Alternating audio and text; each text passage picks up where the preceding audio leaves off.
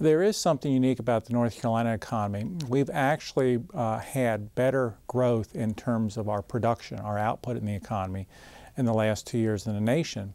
Yet we have seen job growth much slower in North Carolina. And that's a perplexing situation.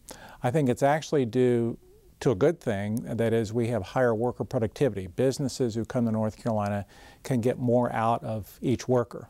The bad news, obviously, is that that means we don't add jobs at as rapid of a pace. Now, I will give people some reason for hope.